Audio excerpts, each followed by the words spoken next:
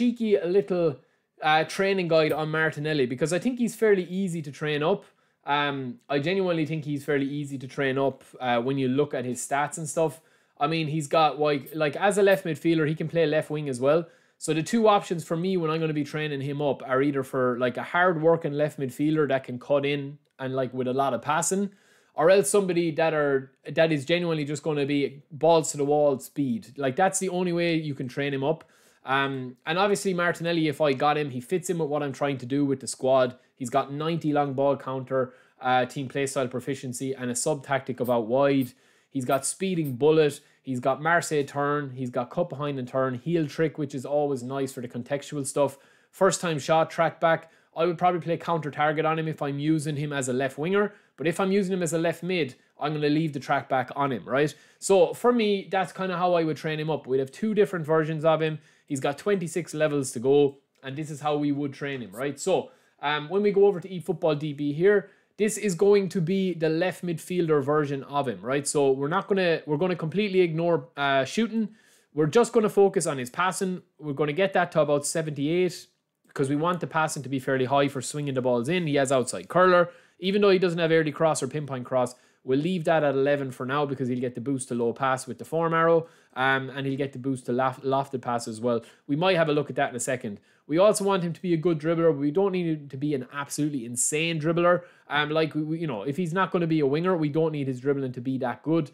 And what we want is, because he's got high speed and high stamina, we just want to kind of, like boost that up a little bit. We want to get that offensive awareness to 80, and then we want to just tap up this a little bit as well. Now, I probably think for me, as a 93 overall player there, I would say the passing is probably a little bit too high there. So I'd probably max that out with 8 into passing, and then I would probably put 3 more into his speed to get it to 12, and then I would probably put 1 more into dexterity to get 95 speed, 88 stamina. Stamina is going to get a boost when he's got the form arrow over 90. Acceleration is going to be over 90. Dribbling is going to be over 90. And speed is going to be about 95, 96. Now, that is for a left midfielder, man. That is kind of where I would be going because of the track back, right? And because he's Roman flank. So that's kind of where I would go with him if you were looking for a left midfielder version of him, if that makes sense, okay? Now, there is better left midfielders there because his passing isn't exactly, you know, as crisp as some of those guys. And he doesn't have one-touch pass. He doesn't have pinpoint crossing. He doesn't have early cross. He doesn't have low lofted or weighted. So for me, he's probably a waste there at that position. So I think that the winger position is probably the best one, this version of him. So we're going to completely ignore passing on this one. He doesn't have one-touch pass, but all we're going to be doing is cutting inside. We're going to max that out to 90 with the dribbling, 8 and 8 here, right? We're going to have 93 on that. We're going to go about 6, maybe about that on that. We don't need as high stamina with this version of him.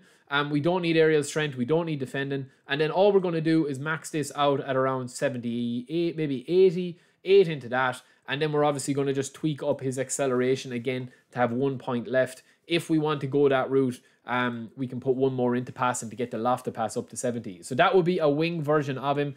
96 acceleration, 90 balance, 90 dribbling. Pretty decent winger.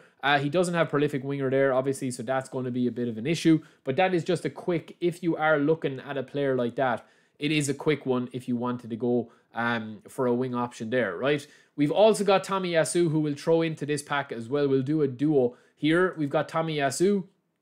We've got 2 versions of him. I've already kind of covered this.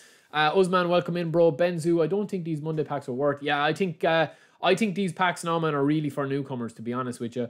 But this dribbling, or this right midfield or right back version of him, lads, is just going to be all about pace, power, and stamina. That's kind of where we're going to train him. Get that to 88.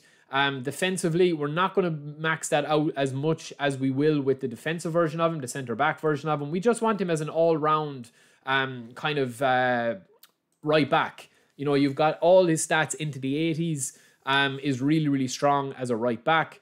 But I definitely do think that there are better right backs than him here. I know he's got heading, interception, aerial superiority, and sliding tackle, but a lot of that is going to be missed if you are playing him as a right back, right? Now, because he's a defensive fullback, he will be naturally defensive with that defensive awareness, which is nice compared to some offensive right backs or wing backs. But I definitely think the centre-back version of him is the way to go, right? Pop 4 into aerial, And then I'd probably pop 2 into this to get 75 speed. I'd pop 4 into acceleration to get that. And then we're going to have 16 into defending, which leaves us with 92, 96, 93, and 92 without any boost, man. So I genuinely think that that is a monster player. And then depending on how we want to train him or how we want to play him, we can pop 1 more into dexterity to have 76 acceleration. Or else if you wanted to, you could pop another 2 into this to get him up to 87 jump if you wanted to pop 2 into that, right?